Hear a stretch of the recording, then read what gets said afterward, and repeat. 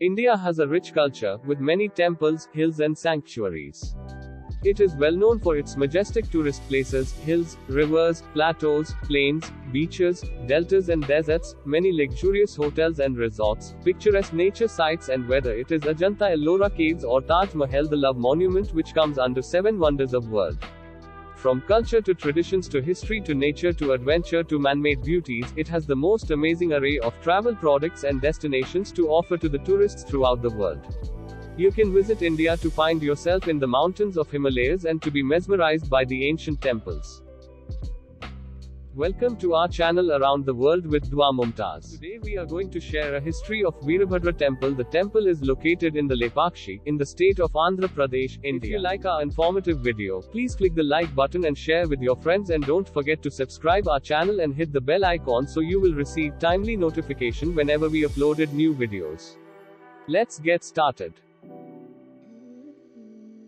The Veerabhadra temple is dedicated to the Virabhadra, a fierce incarnation of Lord Shiva. Built in the 16th century, the architectural features of the temple are in the Vijayanagara style with profusion of carvings and paintings at almost every exposed surface of the temple.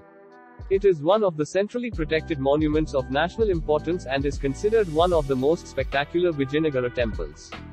The fresco paintings are particularly detailed in very bright dresses and colors with scenes of Rama and Krishna from the epic stories of the Ramayana, the Mahabharata and the Puranas, and they are well preserved. There is a very large Nandi bull mount of Shiva, about 200 meters away from the temple, which is carved from a single block of stone, which is said to be one of the largest of its type in the world. The temple is home to many Kannada inscriptions as it's located close to Karnataka border. The temple has been built on the southern side of Lepakshi town, on a low-altitude hillock of a large exposure of granite rock, which is in the shape of a tortoise, and hence known as Kurmasila. It is 140 kilometers away from Bangalore. The approach from the National Highway NH7 to Hyderabad that takes a branch road at the Karnataka-Andhra Pradesh border leading to Lepakshi, 12 kilometers away. Another route to reach the temple is taking a route from Hindupur. It is situated 35 kilometers from Penukonda, located in Anantapur district of Andhra Pradesh. The temple was built in 1530 AD. 1540 AD is also mentioned by Virupana Naikar and Viranna, both brothers who were governors under the Vijayanagara Empire during the reign of King Achyutaraya, at Penukonda, who were native to Karnataka. The temple consists only Kannada inscriptions. The cost of building the temple was defrayed by the government. According to Skanda Purana, the temple is one of the Divykshetras, an important pilgrimage site of Lord Shiva. The temple is of the Vijayanagara architectural style. The main temple is laid out in 3 parts. These are, the assembly hall known as the Mukha Mantapa or Natya Mantapa or Ranga Mantapa, Ada Mantapa or Antarala antechamber, and the Garbhagriha or the Sanctum Sanctorum. The temple, as an edifice, is encircled by 2 enclosures. The outermost walled enclosure has 3 gates. The northern gate is used regularly.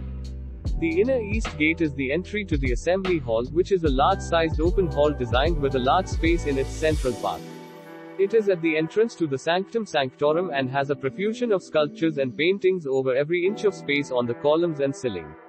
The images on the pillars and walls are of divine beings, saints, guardians, musicians, dancers and 14 avatars of Shiva. Figurines of the goddesses Ganga and Yamuna flank the entrance to the sanctum. The exterior columns of this hall are built over a decorated plinth. The decorations are in the form of blocks of carved images of horses and soldiers. The columns are slim and have features of colonnettes carved with eaves, overhanging in a curved shape. The open space in the middle part of the hall is defined by large columns or piers which have carvings of triple figures. In the columns in the northeastern part of the hall, there are images of Natasha flanked by Brahma and a drummer. In an adjoining column there are figurines of nymphs in dancing postures, flanked by a drummer and cymbalist. The column at the southwest part of the hall has an image of Parvati, Shiva's consort, flanked by female attendants. There are also carvings of divinities such as Bhringi with 3 legs and Bhikshatana carved in a dancing posture. This is in the northwestern part of the hall. The ceiling of the hall is fully covered with mural paintings depicting the scenes from the epics, the Mahabharata, the Ramayana, and the Puranas, along with the life sketches of the benefactors of the temple. The paintings in each bay on the ceiling of the main mandapa, the Antarala and other shrines, depict the grandeur of Vijayanagara pictorial art. They are painted over an initial plaster layer of lime mortar. The color scheme consists of vegetable and mineral colors of yellow, ochre, black, blue and green blended with lime water. The background is generally painted in red color. Apart from figures of gods and goddesses, in the presence of the devotees arranged in rows, the frescoes also depict the incarnations of Vishnu. The paintings are in striking compositions where the particular emphasis is on the period costumes and facial expressions. The fresco in the ceiling of Ardha Mantapa antechamber, which is said to be Asia's largest, measures 23 by 13 feet. It has frescoes of the 14 avatars of Lord Shiva as Yogadakshina-murti, Chande's Anugraha Murti, Bhikshatana, Harihara, Ardhanrishwara, Kalyanasundara, Tripurantaka, Natraj, Gauriprasadaka, Lingodbhava, Andhakasurasmahara and so forth. Presiding deity deified in the Sanctum Sanctorum is a near life-size image of Veerabhadra, fully armed and decorated with skulls. There is a cave chamber in the sanctum where sage Agastya is said to have lived when he installed the image of the linga here. The ceiling in the sanctum above the deity has paintings of the builders of the temple, Virupana and Viranna, regally dressed and crowned with headgear similar to those adorning the Krishnadevarya's bronze statue in Tirupati. They are depicted, with their entourage, in a state of reverential prayer, being offered sacred ashes of their family deity. Within the temple complex, on the eastern wing, there is a separate chamber with Shiva and his consort Parvati carved on a boulder. In another shrine chamber there is an image of Lord Vishnu. Within the temple precincts, to its eastern side, there is huge boulder of granite stone which has carving of coiled multi-hooded serpent providing an umbrella cover over a linga. The apparently hanging pillar is yet another attraction in the temple.